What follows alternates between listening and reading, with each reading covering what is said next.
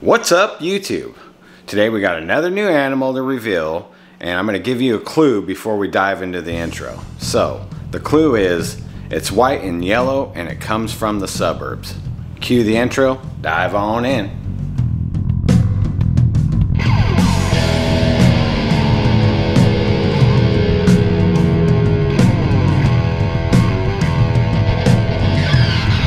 Before we get into the new animal though, shirt shout out, All-Star Morphs. Love this design, nice and sleek, minimalistic. It's just a nice little shoulder logo or breast logo on the shirt, playing on the back. I really like it personally, man. So big shout out to them. Go check them out on Instagram. Now let's do our unboxing that I've already opened to make sure the animal's still alive. Alright, so like the other times, I've done some new animal reveals. My cameramen are at school. So, right on top, that is the dad of this animal. There's the breeder, Suburban Geckos. Chris is a great guy. This is my first time dealing with him, but you know, if I'm being honest, he's got to be one of the, or if not the, my favorite. He's probably my favorite gecko breeder. Leopard gecko breeder. I love the projects he's working on. I love the way he presents himself.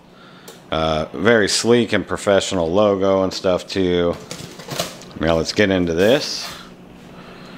Of course we're gonna have to get the light box. So this little girl, it's hard to see with the glare. Let's get the light box out. She spent an extra day at FedEx though. There was a delay in Indy, so let's get the light box out and put her away. And here she is. I still haven't learned how to corral leopard geckos, but let's zoom out. So while I try to corral her, I actually want to put her up.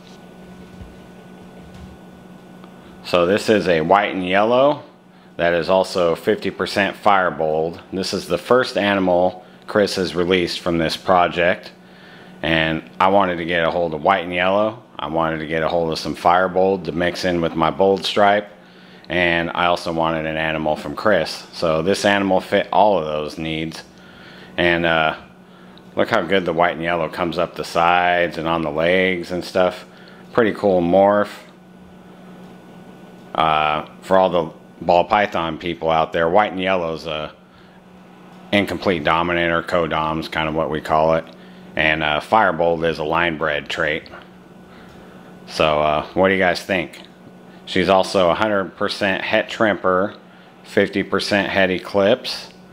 Look at that cool tail, man. This is a beautiful animal. And let's see, what else can I tell you about her? That's pretty much it that I know of.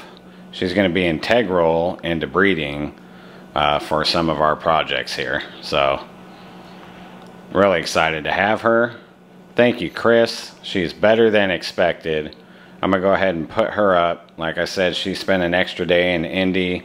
So she's been 2 days in a box, man. So I'm going to put her up and let her get some stress off her and let her get comfortable. So like I said, this is the dad to that girl right there. And this is a white and yellow Max Snow Trimper Albino male. And this is actually the banner on Chris's Facebook page. Suburban Gecko, go over there and give it a like and follow and all that stuff. Phenomenal looking male, right? I plan on making some similar projects. So what did you guys think of that new pickup? Man, this is sweet. I am so excited, and especially just to have an animal from Chris. You know, Chris probably doesn't even know how big of a fan I am of his, but I've listened to his Strength and Leo podcast multiple times, man. I love that guy's mindset and everything. Seems like a great guy. Maybe one day I'll get to meet him in person. So like I said, I'm going to let her chill out. Maybe I'll name her Christina in honor of Chris. I don't know. We'll think of a name later. We'll get the boys involved because, you know, this is the boys' leopard gecko deal, but I'm more than willing to take it over. Don't get me wrong. So until next time, guys, big shout out to Suburban Geckos. Go give them a follow on Instagram, Facebook. Go check out their YouTube. I learned a lot on just how to efficiently take care of leopard geckos from his videos. So go check it out. Till next time, guys, rock on.